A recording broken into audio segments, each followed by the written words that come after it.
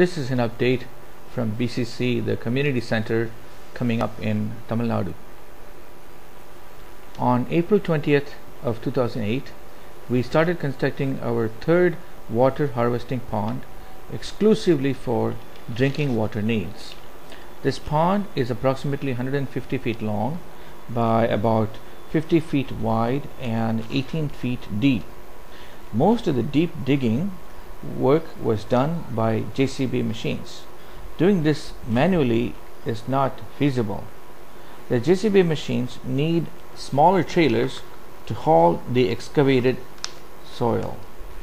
A JCB machine in this part of India rents for about rupees 650 per hour, and the three trailers, one trailer at a time, rents for about 350 rupees per day.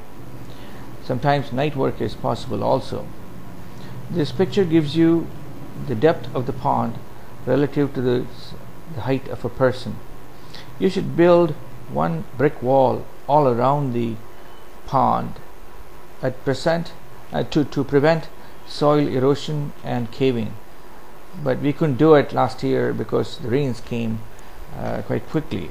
Next time, when the water is empty in the pond, we will build a brick wall. We have used the Indian weather satellite quite often. The clouds always seem to come from the Singapore side and go towards Africa, and whenever they turn around towards India, they bring some rain to us.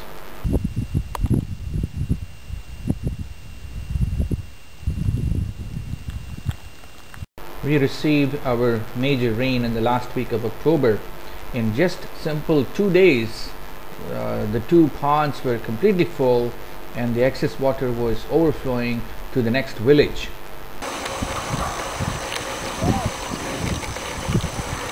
In this one pond alone, we have close to 3 million liters of pure rainwater. In early December, we took a sample of this water to IIT Madras to have it checked completely. The result showed a high amount of turbidity and some higher levels of flourides, and those two were quickly taken care of through simple techniques, and we have a complete results available to you. We realize the testing of water is quite complicated. Initially, we are working with a simple bio-sand filter given to us by Dawn Foundation of Madurai, and we are installing it at one of the two villages where we have been working for the last 2 months.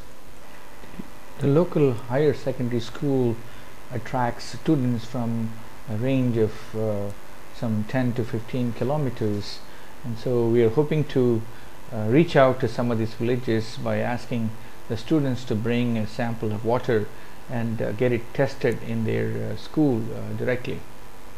In the next few slides, we'll describe what we are doing in terms of specific projects in 2 or 3 neighboring villages in our region. The first village, so far, we have supported a very small project to make some repairs on the inlet to the water flows.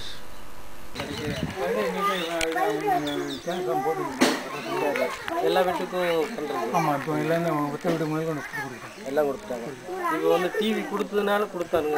ஆமாமா, TV தான். TV கொடுத்ததுனால போட முடியாதனால இல்ல பூரா current supply பண்ணி TV கொடுத்தாங்க. ஒத்த வீடு. ஒத்த வீடு லைட்னு ஒன்னு வச்சிங்க. அது ஒரே பல்பு தானா? ஒரே பல்பு. இந்த டிவி வந்து இல்லையா? ஆமா. அப்ப டிவிக்கு வாங்குறது ரெண்டு வேணும் இல்ல. அது வந்து ஒரே பத்தியா இருக்குமா இல்ல அதனால வேற வேற இருந்தா கொடுத்துட்டாங்க. இல்ல டிவி கொடுத்தாங்க. டிவி எல்லா வீட்டுக்கு டிவிக்காக கரண்ட் கொடுத்தாங்க. கரண்ட் கொடுத்து தான் டிவி கொடுத்தாங்க.